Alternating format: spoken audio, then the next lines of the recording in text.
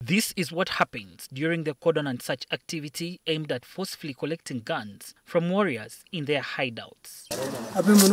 This intelligence-led operation is a joint exercise by all security agencies, including the Army, Police and Anti-Stock Theft Units.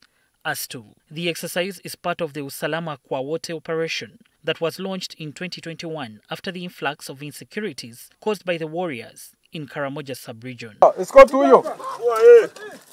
During the cordon and search exercise, the security agencies only excuse children, women and the elderly and focus on able-bodied men suspected to be warriors.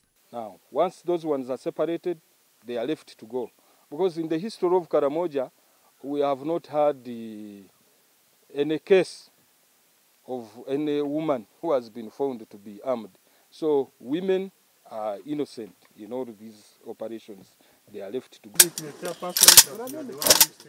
This exercise is called to forcefully collect weapons and ammunition from the warriors suspected to be engaged in cattle rustling, among other illegal activities. Its major purpose is to arrest wanted persons, capture documents, recover guns or ammunition.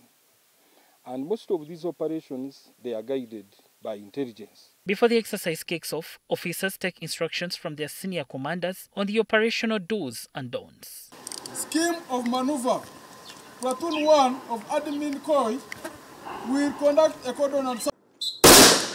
Many times the operation is successful, as the case in Kabongo district, where 20 rifles were recovered. Of these, 60% were voluntarily handed over. The Usalaama Wote operation in Kabongo district has recovered 207 rifles and 683 ammunition. We have recovered very many guns through voluntary means, others by forceful means.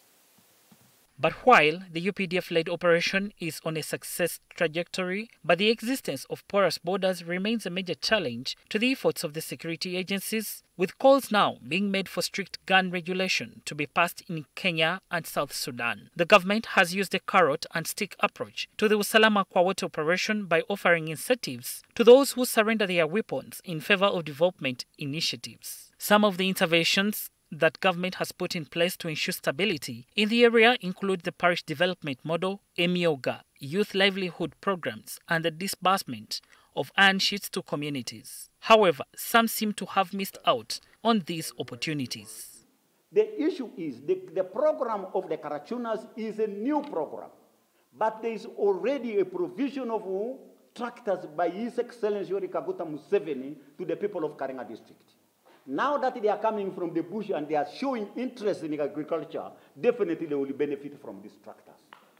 Between 2006 and 2011, the government carried out a disarmament exercise that seemingly brought peace in the area. Since 2021, 1,170 firearms have been impounded, with 273 of them impounded during the first half of this year. It remains to be seen if the current operation will be more successful. Ssenyonga Mulinde, NTV Tonight.